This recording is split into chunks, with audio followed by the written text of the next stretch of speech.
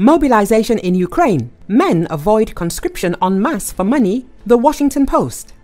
As Ukraine prepares to ramp up conscription to defend against a Russian invasion after a deadline to register with military recruiters passed this week, some men are dodging the draft by paying thousands of dollars for help leaving the country illegally, the Washington Post reports. Smugglers who help cross the border often charge more than $5,000, according to Ukrainian officials, and men who have paid for the service. Those caught often end up facing exactly what they hoped to avoid: military service. The main thing is that at some point I realized, and this scared me, that I would not be able to make an independent decision about whether to mobilize or not, that I would not be able to decide the fate of my freedom, said Alexander, 37, who paid $8,000 for help crossing the border in late May. The authors note that the high costs and risks some men are willing to take to avoid conscription highlight growing tensions in Ukrainian society. Yes, more than 2 years after the Russian invasion, people strongly support the army, but few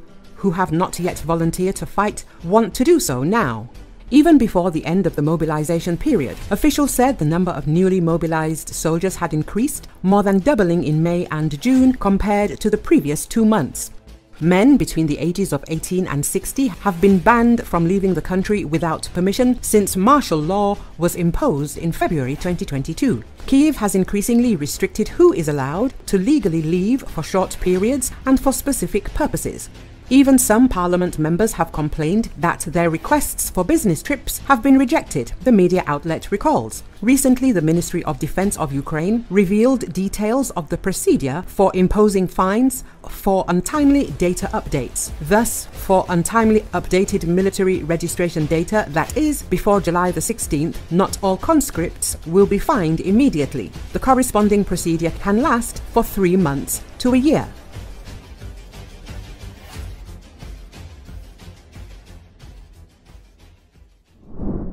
Difficult situation arose for Ukrainian army in Donetsk. Russians reached outskirts of Chasov Yar. Ukraine is trying to contain Russia's advance along the entire front. Russian troops appear to have captured the village of Urozhaino, which Ukraine recaptured last summer.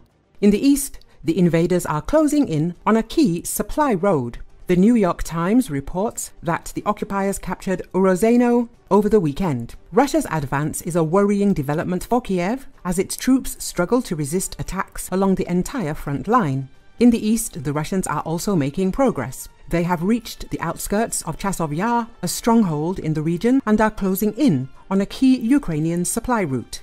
Ukraine hopes that weapons and ammunition recently delivered by Western allies will help it hold off Russian forces. That has already happened in the northeast, where beefed-up Ukrainian defenses have stopped a Russian advance that threatened Kharkiv. US officials said last week that Russia is unlikely to make significant territorial gains in the coming months. Russia's defense ministry said on Sunday that its forces had captured Urozhaino, a small village in southeastern Ukraine. Urozhaino was one of a handful of southern villages that Ukraine liberated last summer, achieving rare success in its counter-offensive.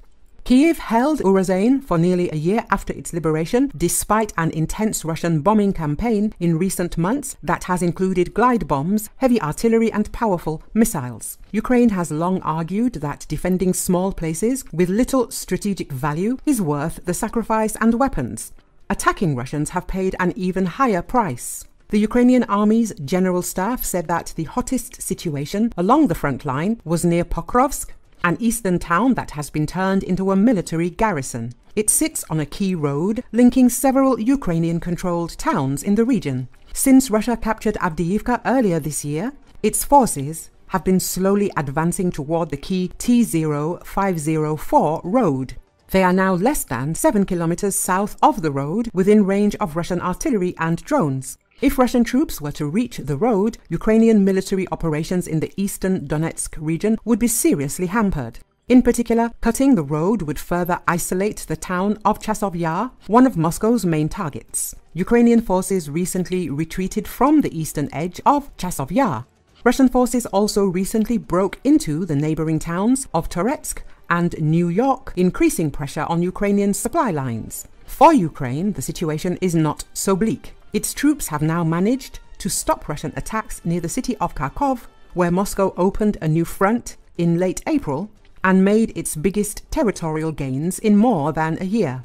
Russian troops crossed the border north and east of the city and quickly captured settlements in areas that were weakly defended. Experts say the Ukrainian army rushed in elite brigades and slowly retreated to more fortified positions, a strategy that eventually helped halt the Russian advance. Recent shipments of American weapons and ammunition have also helped the Ukrainian army resist Russian attacks, as has US permission for Ukraine to strike Russian military targets across the border.